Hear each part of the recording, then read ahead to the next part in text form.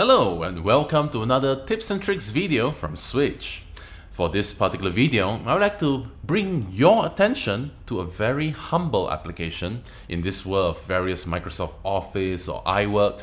Apple macOS has a very simple app called Textedit. As its name suggests, it allows you to create very simple documents. Literally, something like a notepad. But instead of talking about it, why not let me show you what you can do with this humble and simple application. Let's get started. Welcome to my desktop running macOS Sierra 10.12. As with all my previous tips and tricks video, I'll be using a few teaching aids. One, you'll notice that if I click my mouse on the screen, you'll see feedback. This is to show you that I'm clicking my mouse on the area I selected. Two, you'll see me zooming in and zooming out the screen. This is to focus your attention on areas of the interface that are too small to see at full screen. With that being said, we are going to talk about the very humble and simple text editor. First of all, where to find it. The easiest way, click on spotlight icon at the upper right corner of the screen and type TEXT edit. You'll notice that the first result is the TextEdit application. If you want to find it manually, go ahead, look for your applications folder, and inside the applications folder, alphabetical order, TextEdit just after system preferences and before time machine. Having said that, Text Editor is actually a very simple application for, quite simply, editing text. So if you have not installed, say, Apple's iWork, which is Keynote number pages, or Microsoft Office, you can use TextEdit here because it's a very simple way to type something.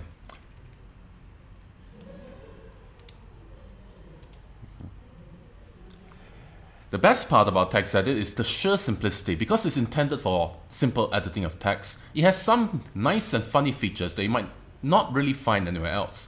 For example, you could change this into vertical layout on the off chance that you really need to type vertically. In addition to that, you can also change it to sheer plain text. So this means that if you are editing a file, perhaps it's HTML5 or HTML or PHP, you can actually use this to edit and save it in just plain TXT format. So you do have the option here of what kind of text encoding. That is assuming you know what you're doing over here. But in all intent and purposes, it's similar to Notepad in Windows or WordPad in Windows. So it's your really average, simple text editor. TextEdit actually serves also another useful purpose. Let's say, for example, I want to test out a couple of fonts. We can actually use it as a scratch pad.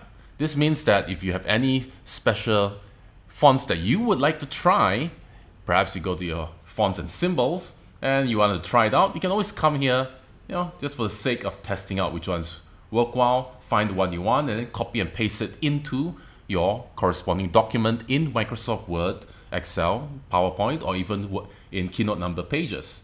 You can also try out all the fonts here as well and use it as it is. So TextEdit is really as simple as that. You can use it as a scratchbook, you can use it for simple export printing, you can use it for editing. That's all there is to it. So with that being said, if you have never tried out TextEdit before, please do and use so, because it's very simple, very usable. I also use it myself for simple text that I do not want it to be open in a Word document, perhaps just want something simple. TextEdit is what you need. So with that being said, thank you all so much for watching for this very simple and quick tips and tricks. Support us, like us on social media, be it YouTube, Twitter, Facebook, and so on and so forth. Give us some suggestion of what you want to learn in the next video. And with that being said, my name is Kent from Switch, saying goodbye.